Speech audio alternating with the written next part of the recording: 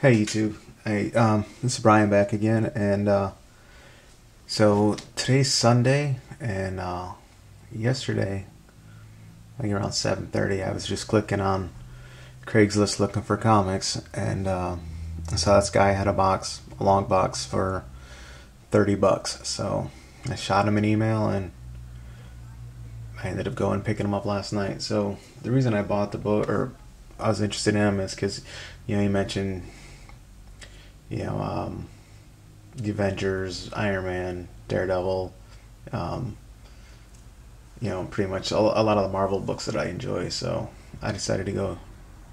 I mean, it's $30 for like 200 plus books, so you can't really beat that. Unless, of course, there's some crappy books in this box. And so I haven't really gone through the box yet. I just kind of thumbed through it. The guy had a bunch of post-it notes as separators, to let him know what's what. So, and like I said, I haven't really looked through the box yet. So you're going to be looking through the box with me. And so we're going to start it off right now. And as it so happens, I'm starting off with a DC book. The Adventures of Superman, number 484.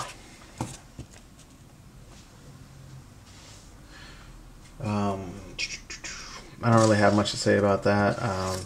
Most of you know I'm really not that interested in DC books.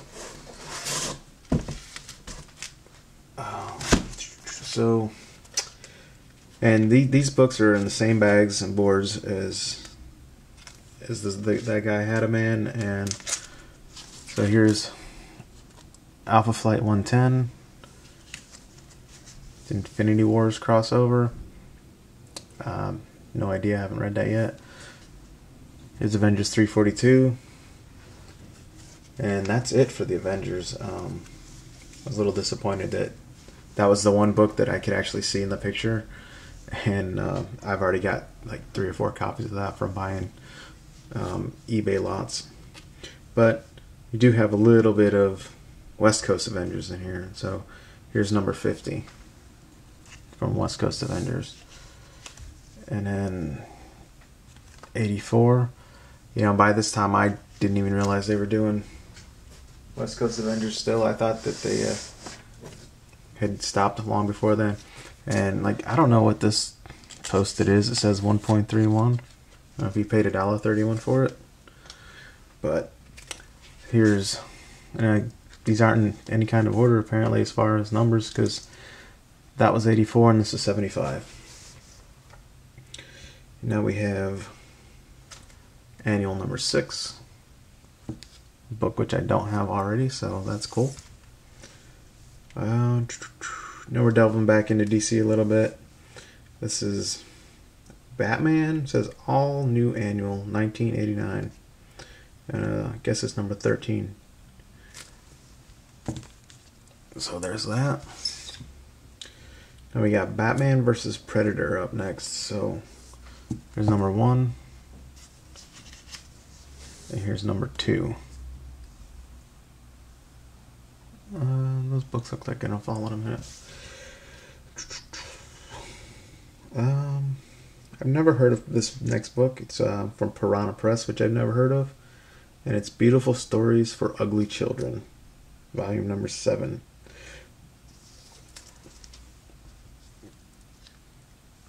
That looks suspiciously like the horse's head in the Godfather movies. So here's volume 9 of that same title. Now we're into Impact Comics with Black Hood number 1. Yeah, so the guy told me he was just trying to make space for he's kind of given up on newer books, and he's starting to collect concentrate on Silver Age books more. So he's trying to clear out space in his collection. So I guess I picked up some of his garbage. But you know what? Some of the stuff just won't stay in my collection long either, so it's not a big deal. So Cage number 1 from 1992. Then we have 2, 3, and 4. again, I don't know why the post-its are on the front of the books. I think I'm going to move these out of the way, and because the Sentinel's looking a little weak. Back to Impact Comics with The Comet. Never heard of that book either. So that's number 1, 5, and 6. Yeah, these won't stay in my collection for long. Let's see. I don't have a whole lot of subs out there right now, but so it's lucky for any of you that might be interested in some of these books, because some of them I'm definitely not interested in keeping. So, like those Impact books, if you want them, let me know. You're more than welcome to them. Next up, we got Daredevil, 236, 241, 292. I'm just pulling post-its off the front of these books real quick. Like I said, I don't understand what they're for, but they are there. Alright, so to continue with Daredevil, 296, 304. I like that cover, that's pretty nice. 305. And the last Daredevil one is 306. So yeah.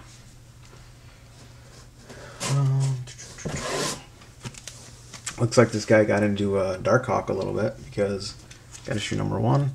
But the one good thing about these books is they're almost, there's a little spine roll on some of them, but for the most part these books have been well taken care of.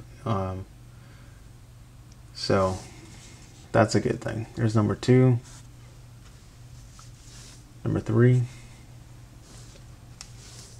missed number 4, went to number 5.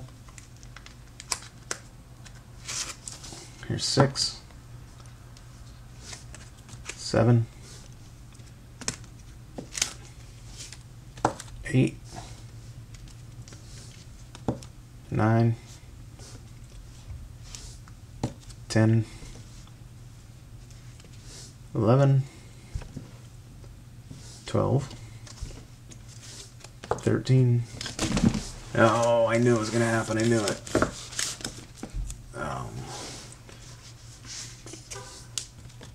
14. And 15 was the last one for Darkhawk books. Give me a second to clear these out of your way.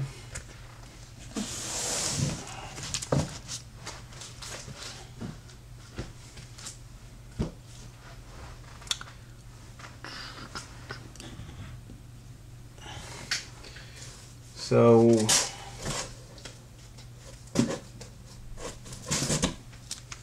these next few books,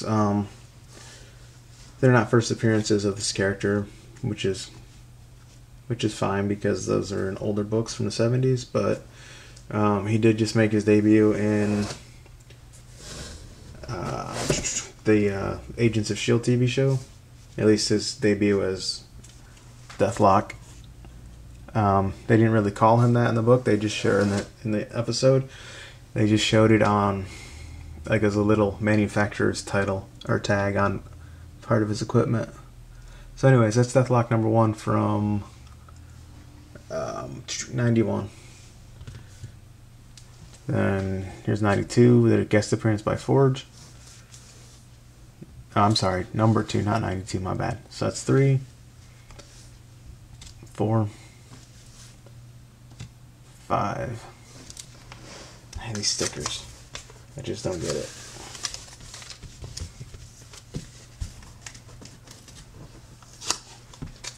So it's 5 is that one. So we got 6, 7, 8, 9,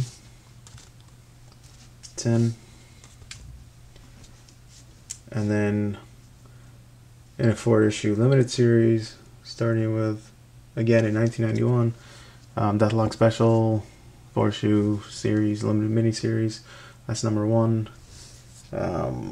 Here's number 2, 3, and 4.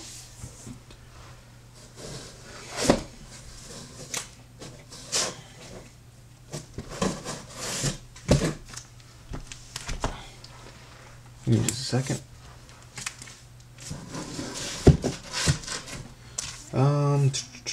Marvel UK Comics. I've got a couple of issues of Death's Head number 2, Death's Head 2, number 3, and then number 4. I'm gonna go back to DC for a little bit with Deathstroke the Terminator number 1, Batman Detective Comics 612, 633, 634. Jumping back to Marvel with Doctor Strange, number 42. It's like it's from the mid 80s, early 90s. And then Giant Size Spectacular, number 50 of Excalibur. And then Special Edition. Not much to say about most of these. While I don't think I found any nuggets in this. I don't think there are any nuggets in this pile, but again, the price I paid for them is just fine for this. 52. Although I must say this next book I really do like, because it's by one of my favorite artists in comics ever. And it's Fantastic Four 349. That cover is by Art Adams. Now, I think this is part of like a 3 or 4 issue story arc where the FF went missing for one reason or another, and so Spider-Man, Wolverine, and the Hulk and Ghost Rider teamed up to become the new FF. These are really cool books, just because of the idea of those 4 together as a team, and Art Adams. I mean, I can't say enough about that guy. So Fantastic Four 252. 352. I'm sorry, 352. Then 359. Got mixed up a little bit with 357. 358.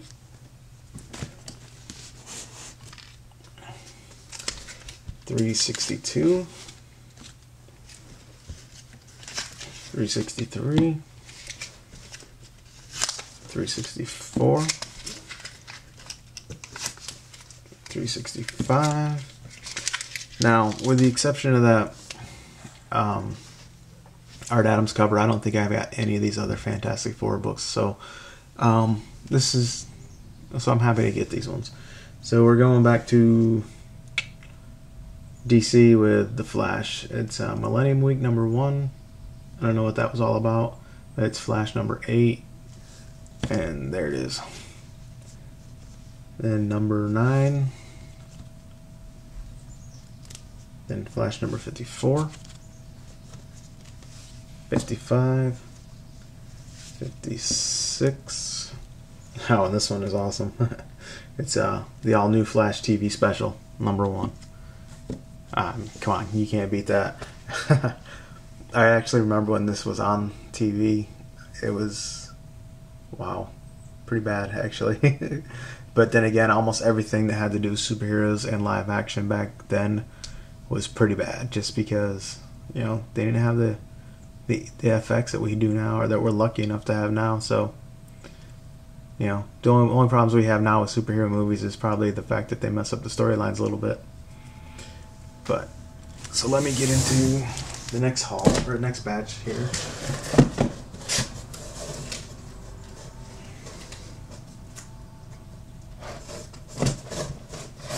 Okay, so I've got a couple of Ghost Rider books from like the early 90s. So that's number 15, 17, 25. That looks pretty cool. It's a little bit metallic there. The skull in the background. 26, 27. Now we're new Green Lantern. This is issue 15. 18. Emerald Dawn 2, I'm guessing that's a story arc that they had going. It's number 4, and then here's number 5. Then back to Impact Comics with the first issue of The Fly. Who could not love that? Here's a cool book, just because the cover is kind of metallic and it's the chromium cover.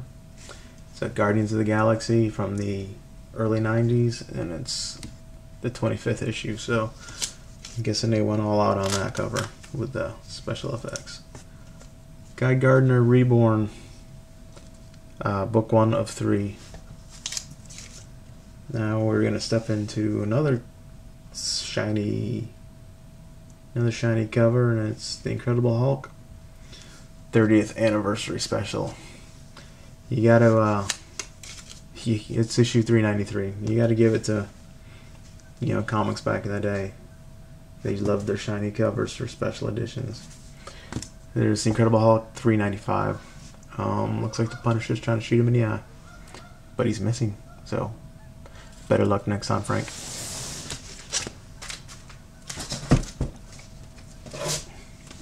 Now here's some of the books that I'm happy to get from this pile, and Iron Man 206, 277, big jump there.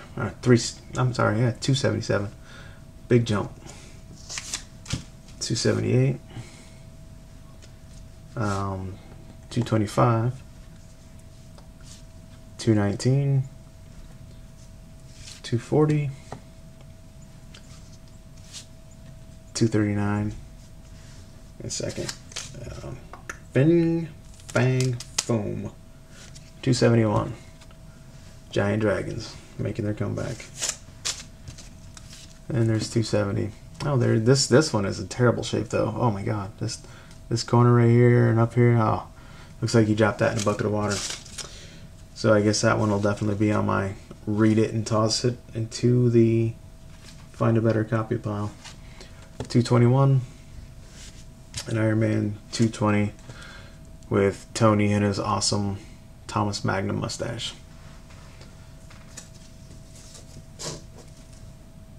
Give me a moment. Yep, here we go.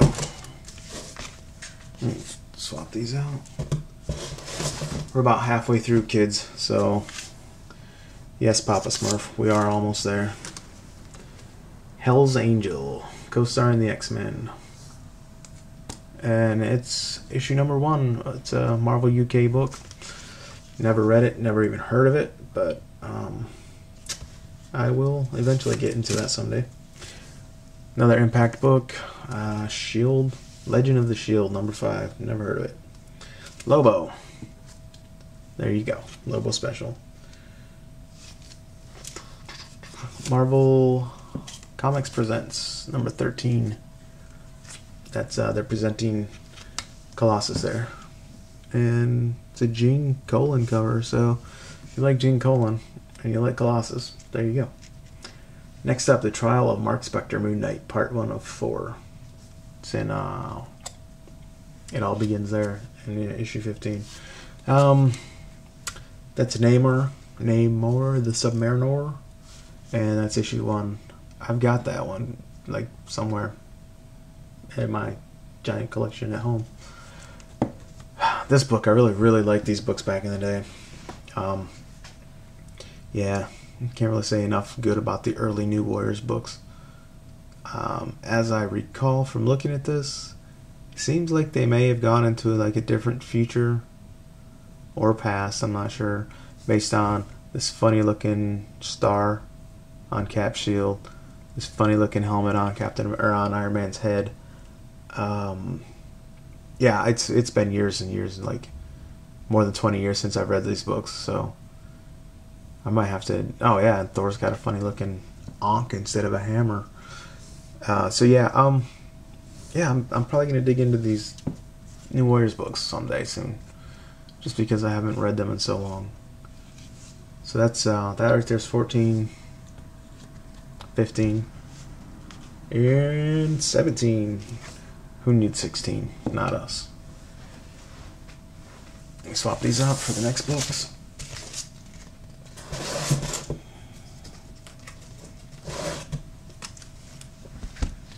So I got John Byrne's Next Men, #1 by Dark Horse Comics.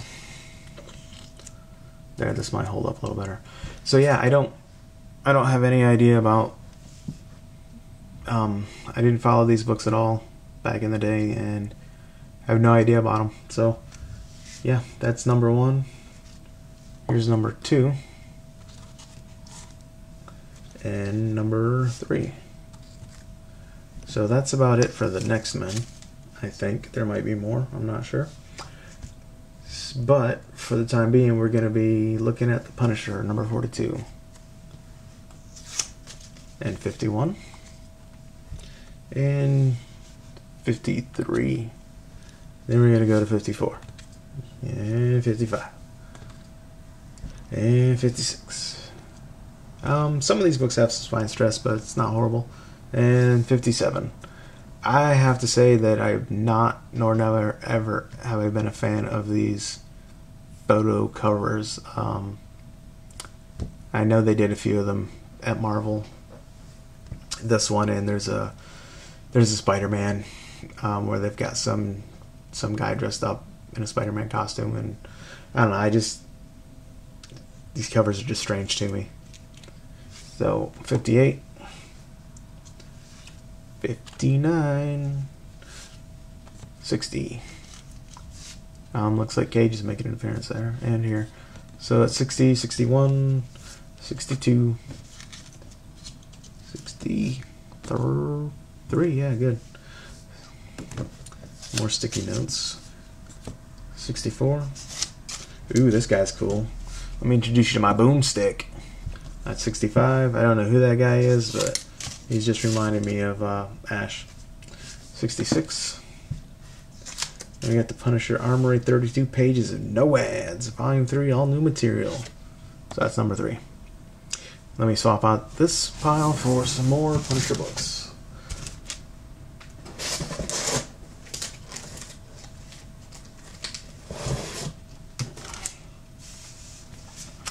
So this pile starting off with, looks like not a trade, but a graphic novel. And it's the Punisher Bloodlines. That looks like Cockrum is on that cover, but it looks to me like reminiscence of John Romita Jr. just because how the Punisher's face looks like a John Romita Jr. thing, but the name down here says Cockrum, so I'm gonna go with that. And then we got another one. It's the Punisher G-Force. I guess you can't escape the Punisher even if you do go to space or try to. Punisher War Journal, #29. 30. 33. And this one's boogered up here on the spine. It looks like somebody got that almighty tape on there. Oh, I hate tape so much. 34. Wow. This must have been back when it was cool to wear pink. Because Frank looks good in pink there, doesn't he? 38.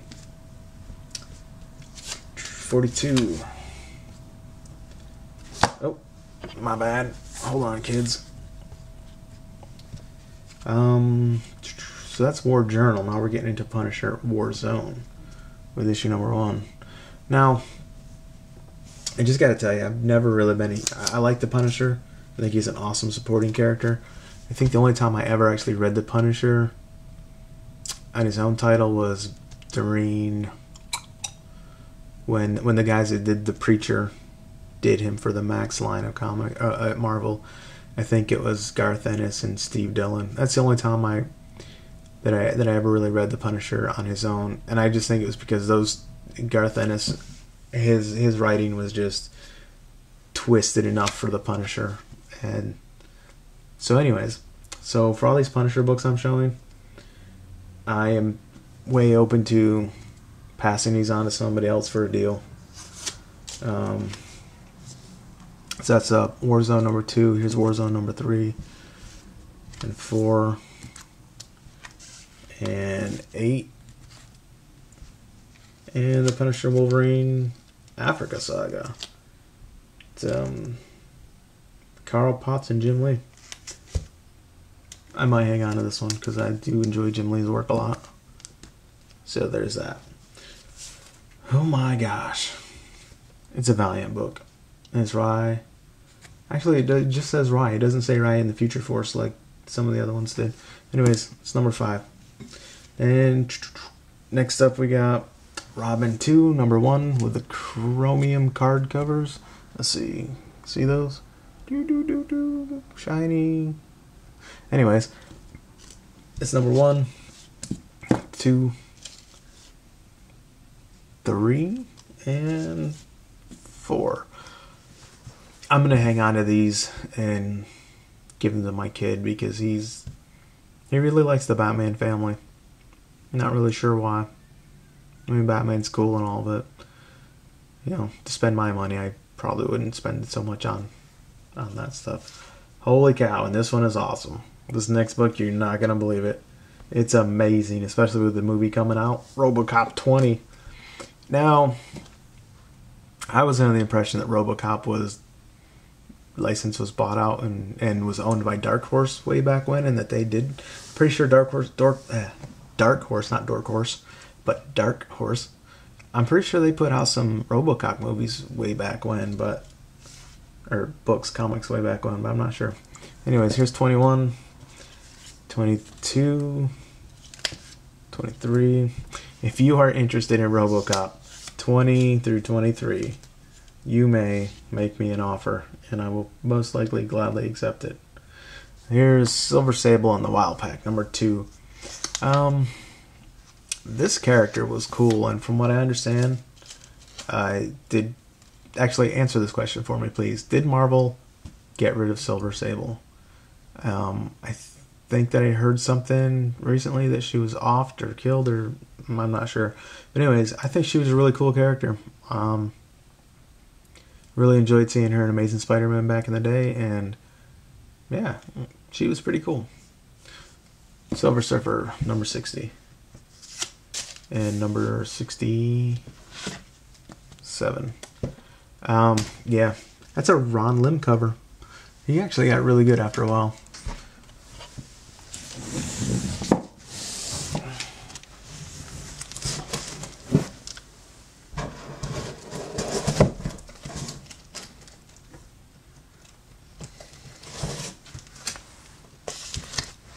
Now, I'm not sure if it's coincidence or if it's the alphabet, but these books seem to be getting worse as I go.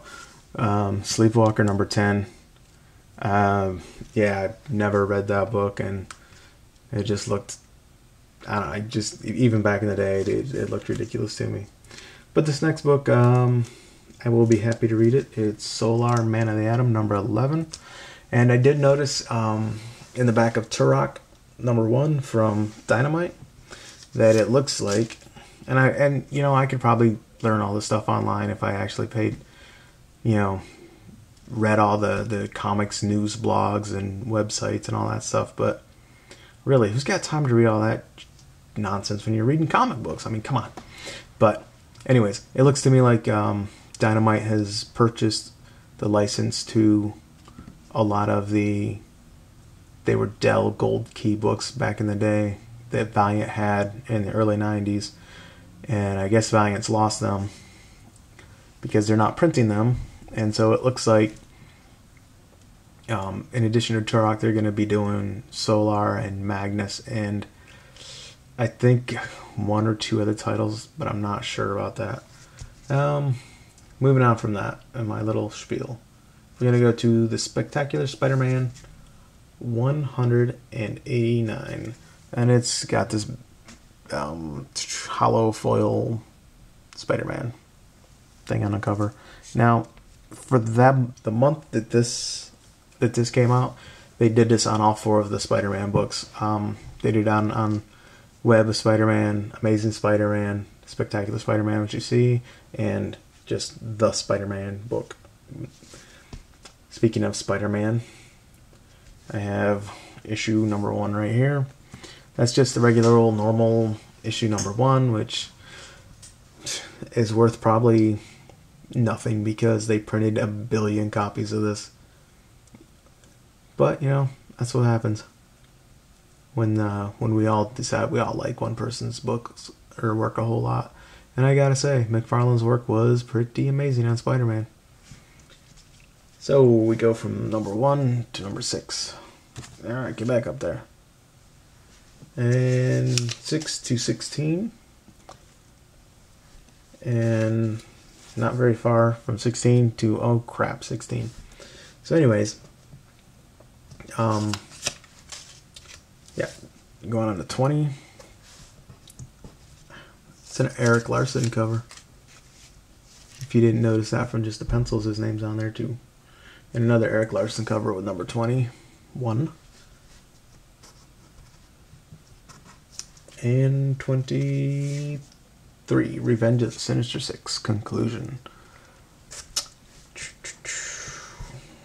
Man, I don't know what he stuck these damn sticky notes on here for. They are annoying. Anyways, here's number 24. And number 25. Holy shit, Spider Phoenix.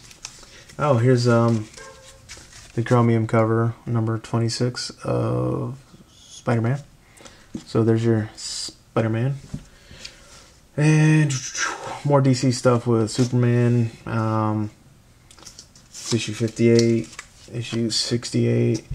We're getting into some real geekness here with Star Trek The Next Generation, the Something Imperative, number 2. More Dark Horse with The Terminator. That's issue... I can't find it. Where is it? I'm going to guess that's issue 1. It's probably underneath that sticker. Oh yeah, it's actually the first Dark Horse issue. So here's number 2. Oh yeah, you know what? I'm figuring out that he's... Uncanny X-Men, 284. 286. Jim Lee, goodness. You gotta love Jim Lee. I don't care who you are. 287. 288. 289. 290. And an annual number 16. I got one more little pile from this box.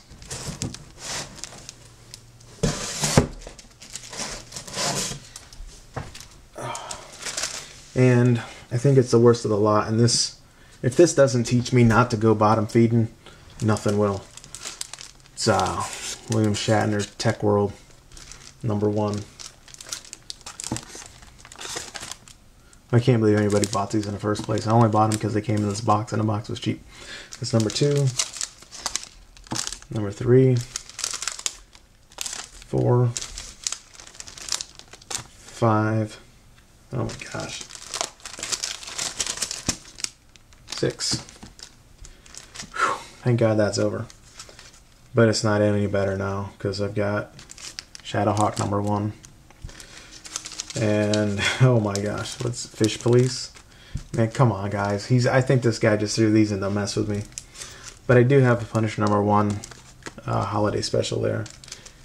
A little more Punisher stuff. The War Journal number 50. Oh wow, this is bad, but it's bad in an awesome way. And it's really bad because I have 2 of them. But it's issue number 3 of The Last Starfighter. Oh my god. This was a movie from the early 80s where I think it's the aliens are looking for a starfighter, the best guy, you know, to fight off an armada. And they find this guy by sending a video game to Earth. And the one lucky Earthling that manages to get through the whole game is who they decide is going to be their last starfighter. So, yeah, I like video games and all, but I would not pit the future of my race on a 1980s console game. There's Punisher number 75. And this is the last book in that box, and it's the Shadow number, I don't know, the Shadow Part 1. Yeah, so that's it for the books that I got from that box that I paid $30 for.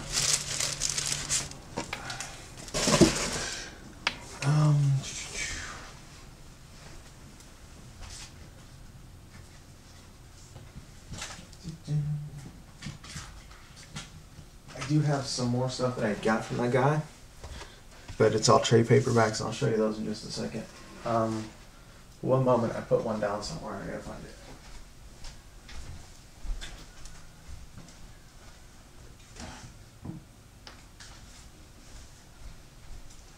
Okay. Now, as I mentioned, these are all trade paperbacks, and let me get them in here. There shouldn't be any glare on those because they're not very glossy. I could probably zoom in a little bit on those. And it doesn't want to zoom. So anyways, so I've always been interested in Powers, but not interested enough to try to pick up the single back issues.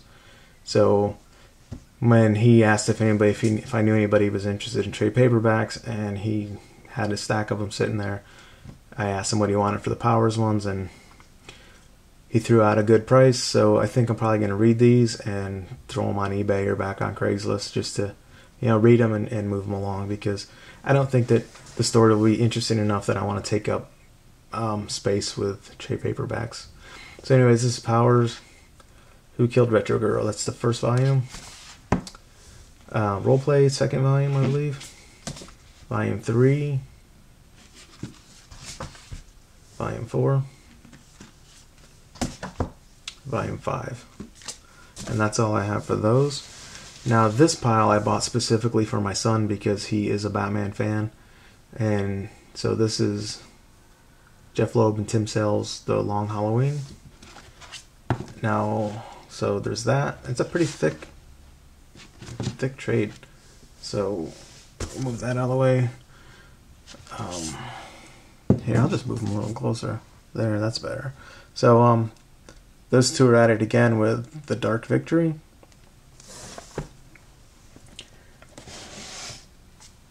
Then Batman and Dracula. I don't know about this. Like I said, bought these for my kid. And I have one more. Oh, nope. I got two more. So Batman Year One, Frank Miller. Yeah. I also have The Killing Joke. I don't know where I put it somewhere else. I don't know where it is. So then this is Batman: The Dark Knight Returns. This is a hardback. So the boy should like that. And it's even got this thing still on it. So whatever. So anyways, I got a really good deal on the trade paperbacks. So yeah, that's wrapping up my my second Craigslist buy. I think I did okay on